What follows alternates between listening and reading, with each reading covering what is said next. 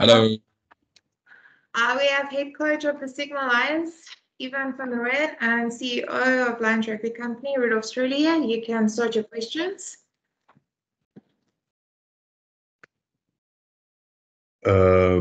Maybe before you start questions, we had a late stage heard that the game has been cancelled. We apologize for the inconvenience.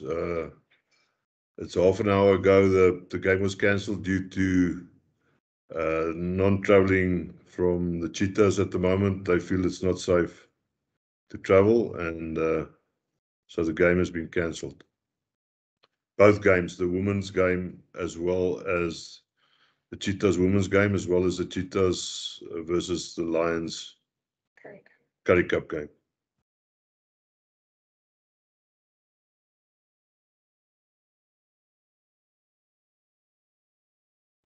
Hi, Rudolf. Sorry, if I may just ask there, do you feel that this Currie Cup has actually been a bit more of a interruption than anything else, with all these games being called off to make way for teams to play against the British and Irish Lions, etc.? And it might be a better course of action just to postpone everything for a week or two, just to settle down. Well, we are obviously in difficult times, and it's not decisions that's been made lightly. So obviously we want to play and fulfill our obligations. We were willing to travel to Bloem to play the fixture there. The problem is at the moment is there's uncertainty with certain teams and areas, but we're quite safe at the moment at Emirates Airline Park. We're training our intelligence, and we're fortunate to have a partner like Fidelity on board, and I can say without any interruption, all our players and coaching and staff have been training and been at work, so it is difficult times. And I would say that SA Rugby's got to make a decision on that. Unfortunately, not for us as participants to actually make that decision.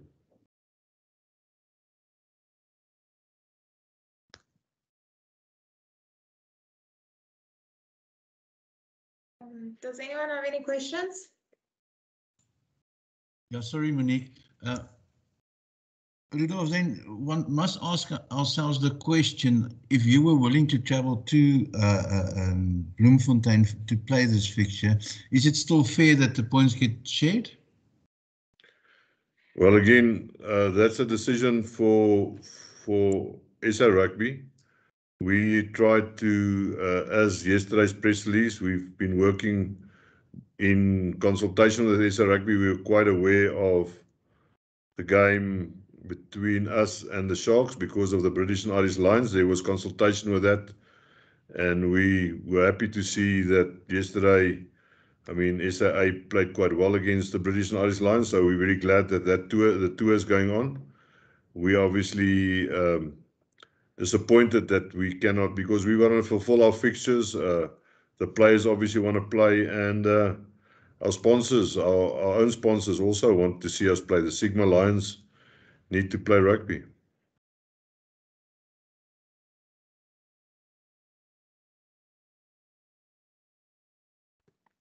All right, so has it been, are you sure that you will be sharing the points? Has that been decided yet? It's not been decided, Marizon. We will get that from the tournament director, Yuri Roo, and SA Rugby's got to make that decision. But the other decisions that were made were discussed, and we were comfortable with those decisions that were made in that yesterday's press conference. Cash, as a coach and part of the playing team, if you want to put it like that, it must be incredibly frustrating for you guys. Your game last week was called off. Literally the last time you played was against the British and Irish Lions. How do you keep the team morale up in these difficult times? Thanks, Morgan. Obviously, it is frustrating. Keeping in mind bigger picture, there's a lot of other things happening in the country as well. So our obligation as a team is to keep on staying strong, keep on being example for people that's really struggling out there. And like Rudolf said, that the best way to do it is to physically play. So if you don't play, I mean, I'll be lying if I say it's not frustrating. And we haven't even told the team yet. So obviously there's going to be a lot of disappointed guys in there, but hopefully all of this will pass soon, and hopefully next week Wednesday we'll get our opportunity.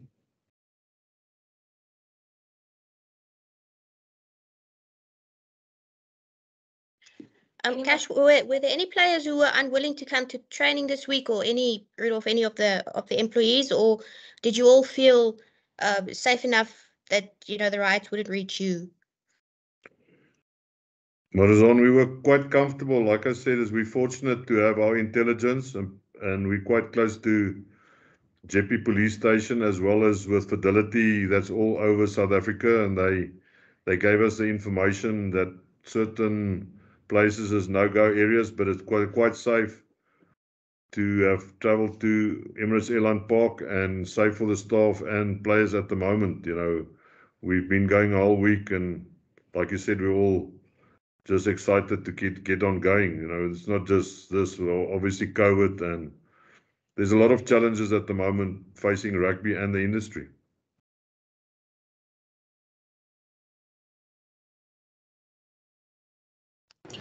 Cash, maybe a bit of a silver lining in terms of not having played for a while. A couple of players came back from injury. Can you just give an update on who's back? Anybody picked up any knocks, anything like that? Any update maybe on Gianni Lombard, how his recovery is coming, and how the squad's shaping up? Yeah, thanks, Stephen. Like you say, silver lining. Johnny has started contact training with the team. Looking good, looking healthy, looking fit, already looking sharp. That's exciting. There's running niggles. The two CHEETAHs have got knocks and a bit of bruising and bumps. Like you say, another week or 4, 5, 6 days will allow certain players to get closer to being selected. So that helps in that sense. They won't like me saying this, but it gives a couple of players 2-3 additional days to really work hard on the conditioning as well. I mean, you can't mimic hopefully 60 or 80 minutes of rugby, but it is an opportunity for guys to get going off feet. But no, the squad is healthy. Mentally, we're in a good place. Ready to get going. We worked really hard this week to see if we can replicate the intensity that we felt we lacked that last 10 minutes against Western Province. And I think the point of difference against the British and Irish Lions was the speed of what they set to play with. So obviously that's things we really worked hard on this week. Had a couple of conditioning blocks in between sessions and all of that. So hopefully once we get going, hopefully we can get the benefit of it.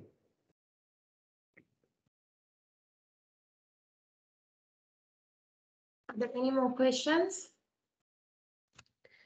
I just have one more. I don't want to make this, and I know there's rugby politics, and I don't want to drag you into that, and you don't have to say anything if it makes you uncomfortable, but did they give you any reason why you can't play the game in Bloemfontein this week? Marizon, they already told their players, obviously they had a decision made there, and they told their players that they're not playing, so they said it's uncomfortable for them now to go back on that decision. Obviously, we also concerned because the final from the women's game is a final that you can't just give points. You've got to play it. Our women have worked so hard in this final, and not just them, but Cashy and his team. Everybody's working hard to give hope, and we were willing to.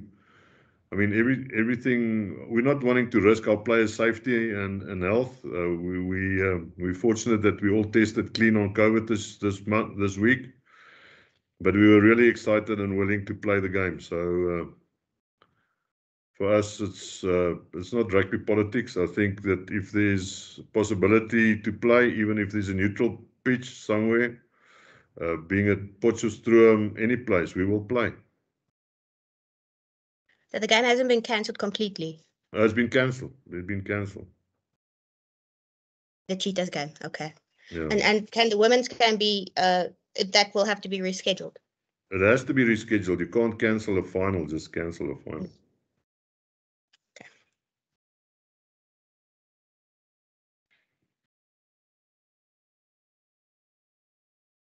Thank you for the understanding. Sorry for this. Like I said, we only got news now half an hour ago. We apologize for the inconvenience. Thank you, gents. Thank you. Thank Thank you. you.